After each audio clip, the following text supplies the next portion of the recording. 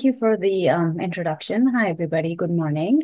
I'm very excited to talk to you about a diverse and efficient approach to CRISPR technology. Um, by the end of this seminar, I hope that you will have a better understanding of mechanisms of CRISPR action, some practical tips for designing the CRISPR system, some practical tips for understanding the delivery mechanisms of CRISPR components into cells, and how Vector Builder, the company that I work for, can help you with your CRISPR design, delivery, and application needs. So to start, modulation of genes has been and is very crucial to understanding biological functions. For the longest time, we did not have the tools to be able to do that. And in the recent past, there was zinc finger nucleases and talons, which were used for this purpose. However, they were labor intensive, time intensive, and technically pretty complex to achieve. In the early 2010s, CRISPR came into the field and since then has revolutionized the whole field of gene editing and gene modulation. And today we use CRISPR for gene knockdown, knock-up, gene regulation, and a whole bunch of other applications that I hope that I will get to talk to you about today. So CRISPR-Cas9, the classical CRISPR-Cas9, contains two main components. One is the Cas9 endonuclease. It's a protein, it's an enzyme. It is an RNA-guided DNA nuclease. That is the first component. And the second component is a guide RNA. The guide RNA guides the Cas9 protein to the target sequence to be able to induce double-stranded breaks, which we will talk about in a second. Even though Cas9 and guide RNA are the classic components of the CRISPR system, as the technology has emerged, a lot of modifications and a lot of improvements and advancements have come to the field in terms of Cas9. So I want to talk to you about some of the commonly used Cas9 proteins in the CRISPR-Cas system. One of them is codon-optimized Cas9 from Streptococcus pyogenes. This is one of the most commonly used Cas9 proteins. It is modified to be used in different species like HCas9 in humans, ZCas9 in zebrafish, so forth and so on. Another Cas9, which is used in a specific delivery system, adeno-associated virus, AAV, is SA-Cas9. Both of these Cas9s induce double-stranded breaks in the DNA. And sometimes you don't want the double-stranded breaks. You want to be able to use Cas9 to have some effect at the target site, but not make the break. In such case, you will use catalytically inactive Cas9 or dCas9. And there are also other Cas9s called D10A, which are nicases. They are known to introduce single-stranded breaks as opposed to the double-stranded breaks introduced by your typical Cas9. And single-stranded breaks in a CRISPR system has a whole range of applications and a lot of advantages, which we can talk through a little bit today in the presentation. And then there is the base editing Cas9, where the Cas9 enzyme has been modified and fused with deaminases to be able to introduce very specific base substitutions at the target site without the use of a donor vector. Similarly, there is prime editing Cas9, in which the Cas9 enzyme is modified and fused with reverse transcriptase to be able to introduce very, very specific substitutions or deletions or additions at the target site without the donor vector. So Cas9, even though the classical Cas9, as we know, can introduce double-stranded breaks, has been modified for various applications. So how exactly does CRISPR work? So the two components, guide RNA and Cas9, are introduced as a complex into the host cell. And once they're inside the cell, guide RNA, as the name suggests, guides Cas9 into the target site. And this is mediated by complementary base pairing of guide RNA with the genomic DNA. And once the guide RNA Cas9 complex is targeted to a very specific site, if there is a PAM sequence next to the target site. And a PAM sequence is a specific motif, is a specific nucleotide sequence, which typically happens to be NGG, but it could be something else as well. If the PAM sequence is present, then Cas9 does its thing and introduces double-stranded breaks in the target site. And once there is a double-stranded break, there could be two things that can happen. The first one is non-homologous end joining, which you can see here on the screen. It's a repair pathway. Because there is a double-stranded break, the cell's DNA repair mechanism jumps into action, and it wants to repair the damage that has happened here. This non-homologous end joining pathway, though, is error-prone. It can make some mistakes. And in that process of repairing, some mistakes happen. More commonly, deletions happen. More rarely, substitutions and additions can also happen. By that mechanism, mutations are introduced at the target site where the cut happened. And if this mutation is in a coding region causing a disruption of the gene, for example, a frameshift mutation, then that leads to knockout of that specific gene. Non-homologous end joining, in fact, is one of the most commonly used methods to be able to generate a knockout. One thing to remember if using non-homologous end joining pathway to generate knockouts is that this is more of a quick and dirty method of generating a knockout. What I mean by that is if a guide RNA and Cas9 complex is introduced into a pool of cells, the mutations are random. So there is a heterogeneous population of cells with different mutations within the cell population. So sure, you'll get a knockout, but the mutations might be different. So if you want something more sophisticated, if you want to know specifically what the mutation is and use it for more sophisticated experiments, you may want to isolate single clones, sequence the DNA, understand what the mutation is, grow that cell population, and then use that for different experiments. The other mechanism that can happen at the double-stranded break is called the HDR repair pathway or homology-dependent repair pathway. So how this works is that there is a double-stranded break, and we introduce another component here, which is a donor DNA. So the donor DNA typically contains the insertion site, what we want to be present at the break site, along with two homology arms targeting the site of where the double-stranded break happened. And through the homologous recombination, the target site, which we presented here in the donor DNA, gets inserted into the double-stranded break target site. And this method is used for generating both gene knockouts and gene knock-ins. So for gene knockouts, you can use a target donor vector with a very, very specific mutation, a point mutation that you can insert into the target site that can give you a knockout. Or if you want to introduce something a little bit bigger, it could be a big protein, it could be a tag, it could be a restriction site, whatever you want to knock into that target site, you can include that on the donor DNA and introduce that into the cell, and that will be able to get into the target site through homologous recombination. We talked a little bit about how to generate knockouts and knock-ins, and this is one of the most widely used applications of the CRISPR system. One of the other applications is using the CRISPR system to regulate genes. So the principle here is that catalytically inactive form of Cas9 is used.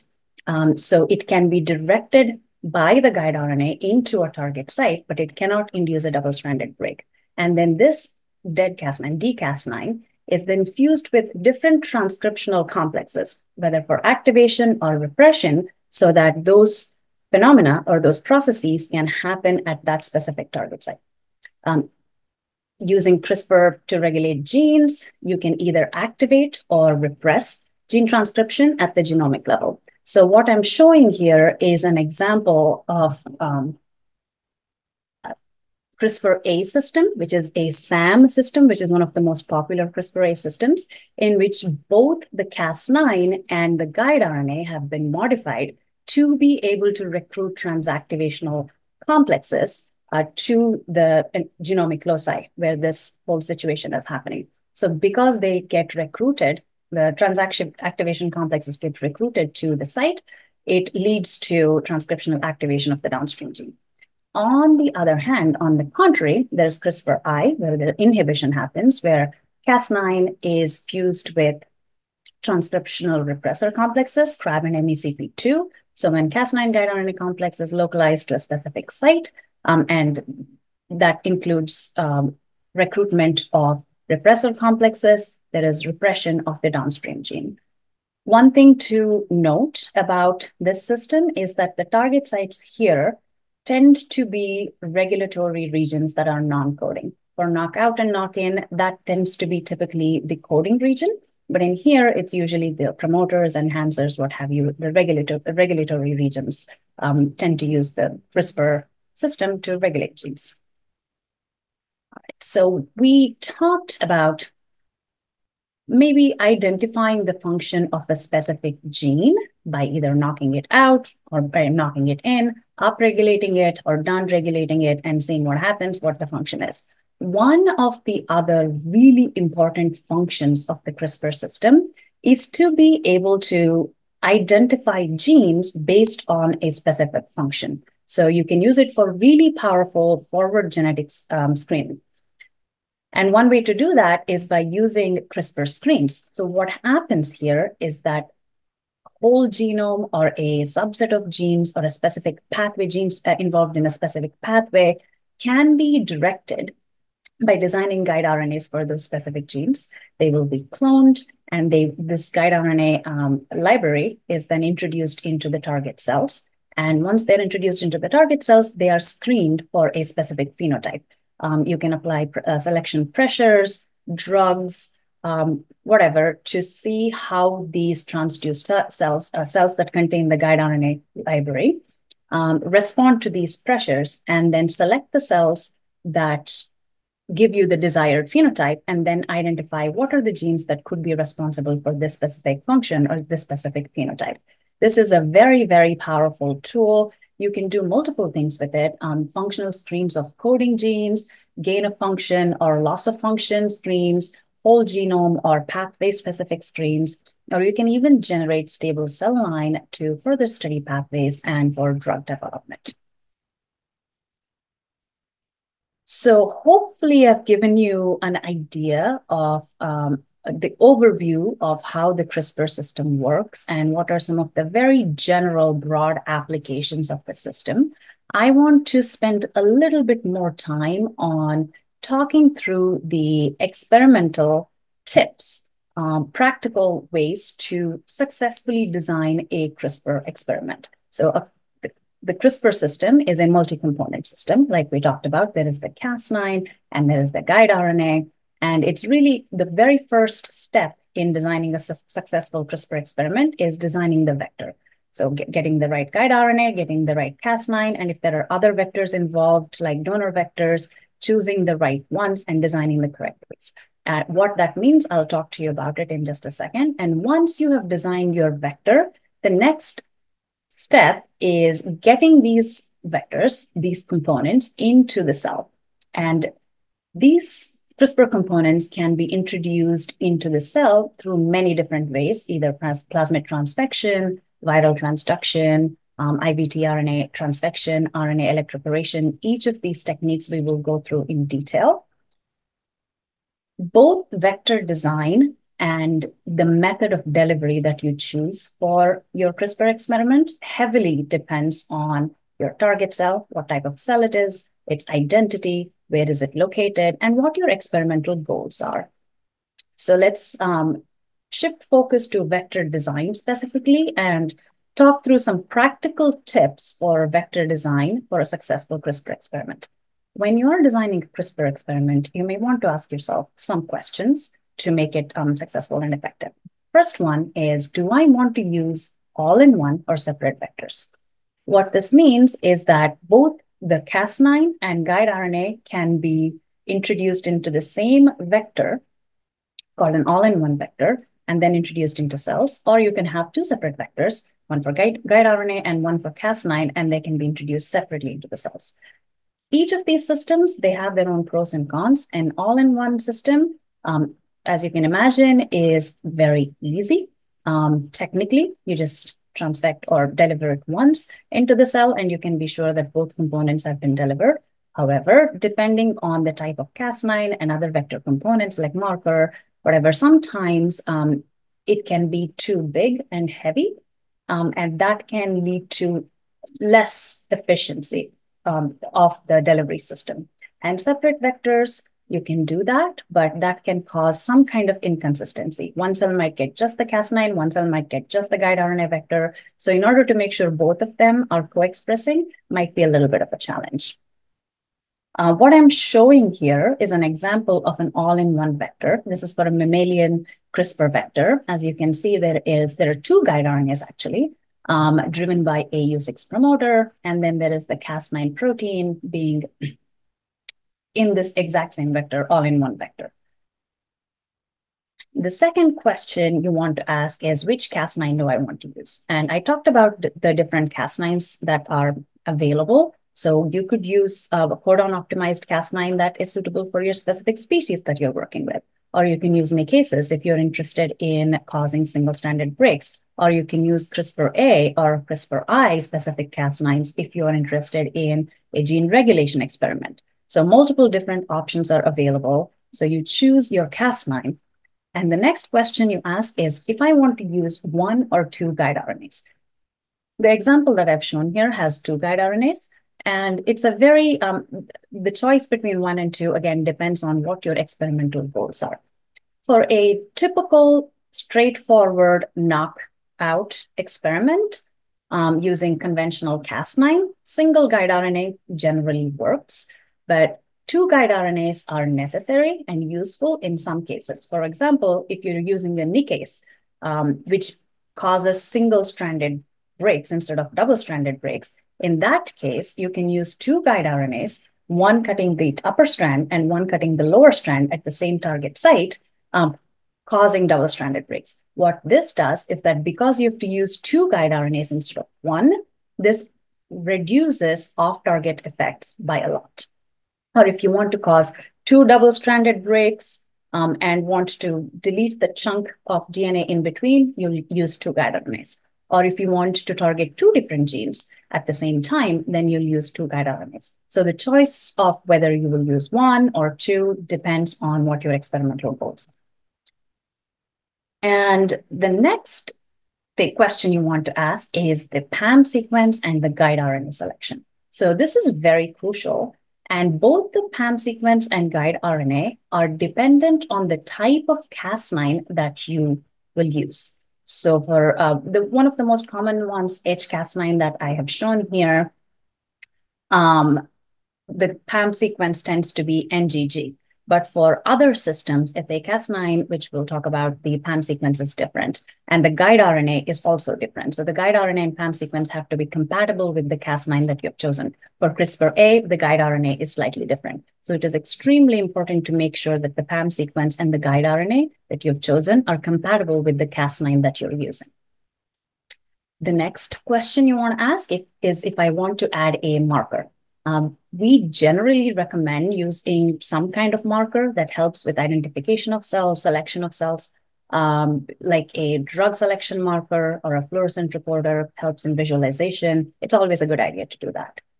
The last thing you want to think about is, what is my target site? So if you're doing knockouts or knock-ins, typically this happens in the coding region, but if you're doing CRISPR-A, CRISPR-I, this typically happens in the regulatory region. So you want to keep that in mind when you're designing your vector. This is another example of designing the vectors and the vector components for the CRISPR system. What I'm showing here is a AAV vector, and this is a single guide RNA AAV vector. This is also an all-in-one vector where guide RNA and Cas9 are expressed in the same vector. You will notice that here the Cas9 is not HCas9 or SCas9, it's SACas9, which is specific to work with AAV. SACas9 is much smaller in size. That's because AAV has a cargo capacity about 4.2 kb. It cannot carry a huge chunks of huge things within it. So in this case, the Cas9 is smaller, And it functions differently from the conventional SP-Cas9 that we have talked about. And SA-Cas9 requires a different guide RNA sequence called the SAG RNA. And the PAM sequence for SA-Cas9 happens to be NNG RRT, which is different than the more conventional, more commonly used PAM sequence of NGG. Again, this is an example of your PAM sequence and your guide RNA being compatible with the Cas9 that you have chosen. All right, once you have answered all the questions and decided the right kind of vector components for your experimental needs, the next step is selecting a delivery system and how you deliver the CRISPR components into your host cells. So for this, broadly, there are two main categories. There's viral vectors and non-viral vectors. So both viral and non-viral vectors, they have plenty of popular options, and they both have options where transient temporary expression is possible and also more long-term stable expression is possible. And whether you choose a non-viral vector or a viral vector, again, depends on your experimental needs. So for non-viral vectors, the method of delivery is typically transfection. So this could include methods like electroporation, injection, lipid nanoparticle mediated delivery. And because the non-viral vectors have to be delivered through transfection, this can cause some difficulty in the delivery process itself. So there is some difficulty in delivery. It's more challenging to for non-viral vectors to be delivered inside the cell, and some cells might be harder to transfect than others, and it might be a little bit of a challenge to transfect non-viral vectors into in vivo systems. However, on the contrary, viral vectors, one of the biggest advantages of using viral vectors is the ease of delivery.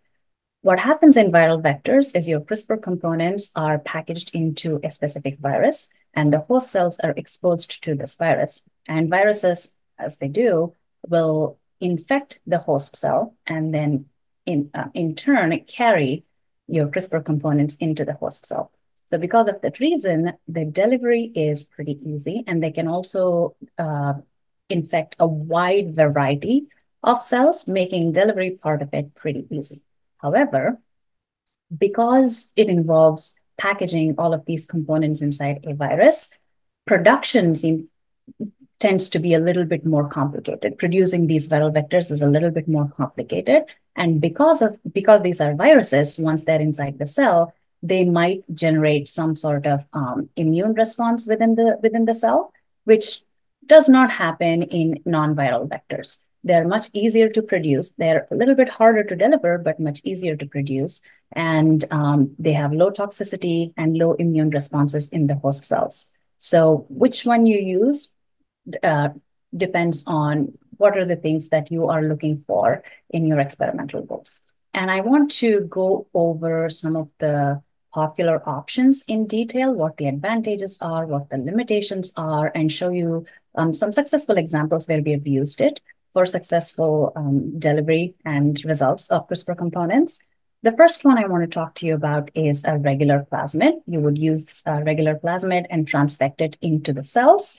The expression here is transient. It does not integrate into the host genome. So the expression is transient. And this is a gene editing with all-in-one regular plasmid, the data that I'm showing here. So what is happening here is that we have our vector components, guide RNA, and Cas9 all in a single vector. And we're transfecting this vector into human embryonic kidney cells that are expressing GFP. So after 72 hours, when we check, like you can see, all the cells are transfected, and the controls, non-transfected and scrambled guide RNA, the level of expression of GFP is pretty high, but in both guide RNA transfected vectors, guide RNA1 and guide RNA2, the GFP expression is pretty low because the guide RNA is targeting the GFP here. Another popular option for non-viral delivery is IVT RNA, which is in vitro transcribed RNA, in which the guide RNA and Cas9 mRNA are delivered into the host cell by chemical transfection or electroporation. One of the characteristics of this method of gene delivery is that the expression of Cas9 is transient. Because it is RNA, it does not integrate into the genome. The expression of Cas9 is transient. And one of the biggest advantages of this specific system is in the creation of IVT mRNA, there is a great deal of control for optimization of high level of expression. We can control for stability and expression levels. So it is pretty efficient that way. And because we are introducing mRNA into the cells, transcription does not have to happen inside the cell, which means that the action of the CRISPR system is pretty fast and efficient. It's almost ready to go. And because it's RNA, it will not integrate into the host genome. And there is also capability, depending on the delivery method, of tissue targeting specific tissues. On the other side, there are some limitations. In the production side of this, there is an additional transcription step that you would have to do. You would have to in vitro transcribe the RNA first and then introduce it into the cells. And editing is transient. Because RNA inside the cell gets degraded quickly, transcripts are degraded, so the effect is short-lived, which can be a good thing or a bad thing depending on what the application is. What this means, editing is transient. What this means is that the off-target effects are minimized because it's not long-lasting, and it's great for clinical applications. But if you want to create libraries and stuff like that, this might not be the best system. And here's an example of how we've used IVT mRNA and guide RNA for gene editing. Similar things, human embryonic kidney cells expressing GFP. We have targeted the GFP here with guide RNAs. And as you can see, these are our controls. This is just Cas9 mRNA, and this is control without anything. The GFP expression is pretty high, as you can see here as well. And in both guide RNAs, GFP expression is reduced, indicating that IVT mRNA and guide RNA is a good delivery system and is actually functionally validated. This system of IVT RNA with the mRNA and guide RNA complex can also be used in vivo. And here is an example of how we have done that. So what we've done here is Cas9 mRNA and guide RNA was encapsulated in LNP and injected into mice. And we extracted genomic DNA at day 2 and day 7.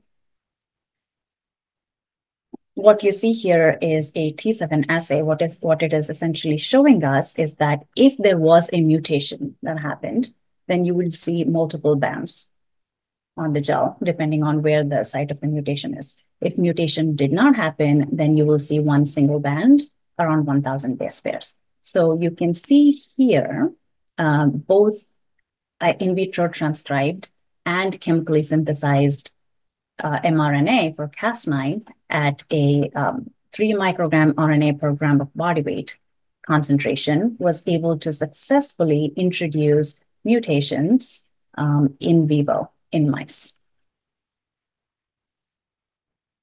And the last method I want to talk to you about for a non-viral delivery is RNP electroporation, which is a ribonucleic protein electroporation. So here we use a preformed guide RNA Cas9 RNP complex. So this is a Cas9 protein and the guide RNA. This is delivered by electroporation. And similar to the mRNA, the expression of Cas9 here is transient. And this also has some very distinct advantages. Cas9 doesn't have to be translated. It's already a protein, so very, very fast activity. And it's suitable for difficult to transfect cells. And it does not require any kind of cell type specific promoter because there is no transcription necessary here at all. We are directly introducing the Cas9 protein. And because it's a protein, not DNA, there is no risk of integration into the genome. And there is also low cytotoxicity. However, the biggest limitation of this method is that it requires expensive equipment to be able to do this.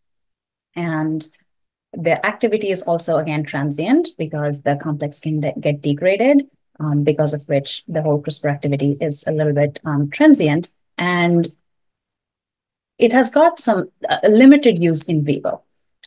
This is very heavily used in some cell types like iPSCs, like I'm showing here. But in vivo use, it's a little bit more difficult. So here is an example of using the RNP system to introduce EGFP, knocking in EGFP in iPSCs. So a very similar method of what I have shown you before of using a Cas9 and gRNA RNP complex. And in addition to that, we've used a donor vector, which contains the GFP to knock into the sequence. And here through Sanger sequencing, you can see that the EGFP sequence is present and knock-in is successful, which was also identified using genotyping. This is the wild type, which is around 800 base pairs, and the EGFP protein is about 2,400 base pairs. So if the knock-in is successful, you'll be able to see it around 3,200 base pairs, which you do. And you can also see expression of GFP in here, indicating that, we were able to successfully knock in GFP. So the non-viral methods that I talked about, especially the RNP-mediated method and IVT-RNA, they're transient. And if you are looking for something a little bit more stable, a little bit more permanent, for example, creation of libraries, then a viral transduction might be the way to go.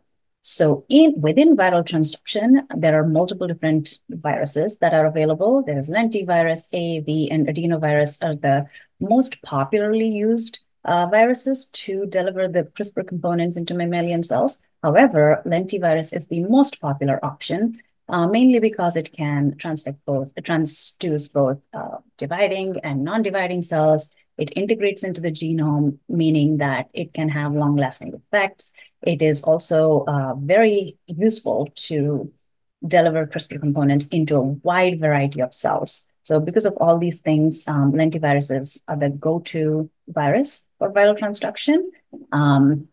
It can be used in vivo and in vitro, and it causes efficient transduction in most cell types. Great integration and very good for library construction. One, because of the integration, and two, because the integrated guide RNA can be used as barcodes to read the depletion or enrichment of specific guide RNAs in a library system. One of the limitations, this is a limitation specific to most viral vectors, is that it's technically complex because you have to package the components into a virus, and you may need a biosafety level lab to be able to use the viral method of transduction. Another limitation is that because there is stable integration into the host genome, there might be a potential continued activity of Cas9, which may not be desirable. So one way around this is, what a lot of people do is to induce an inducible system, like a TET-inducible Cas9, where the expression of Cas9 is not always on, but you decide there's more control of when the gene gets expressed when you're using the Cas9. And I want to show you an example of gene editing with all-in-one lentivirus.